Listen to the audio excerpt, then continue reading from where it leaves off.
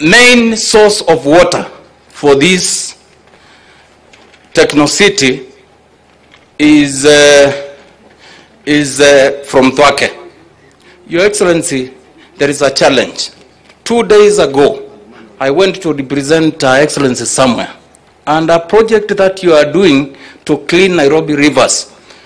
Actually, the way it is now, Your Excellency, it is like transferring the sewerage system from urban part of this region, Nairobi, to all the way to Thwake Dam. Something urgently needs to be done, Your Excellency. I believe strongly Kenya is in safe hands under His Excellency the President. And why am I saying this? Sometimes you need to know, the president I know now, the president of Kenya, was one time Minister for Higher Education. And the reforms he started then, we are seeing fruits now. Part of the ways to bring down cost of living for parents in this country is to establish a university like we have open university for Kenya, because students will not travel because they need not to. You need to sit at the comfort of where you are seated and do your learning. That is, you are addressing some of these challenges before they are even discussed.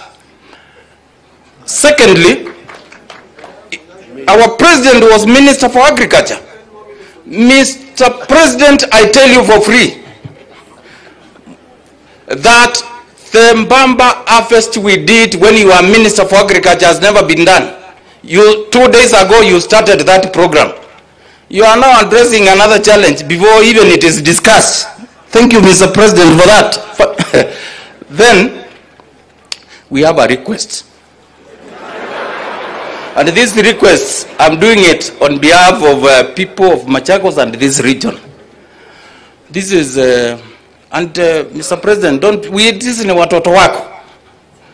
Zambia has talked about no stones today. I assure you there is none that is going to be.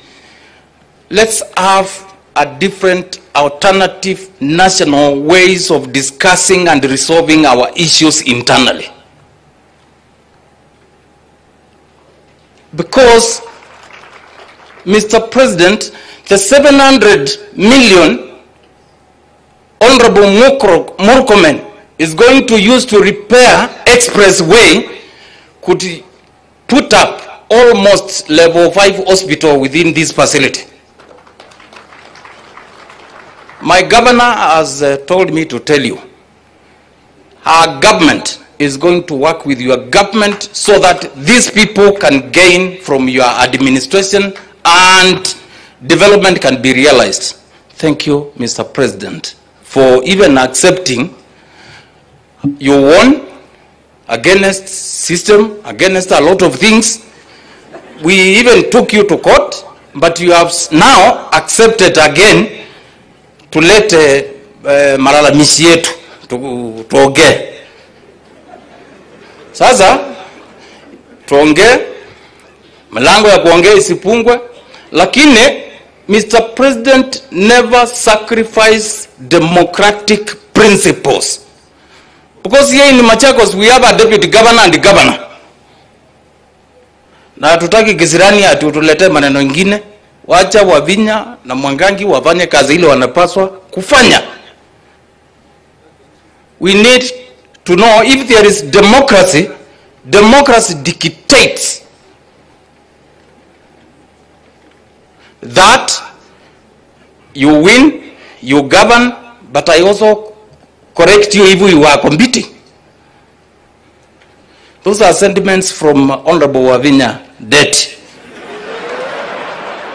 So as I go to sit,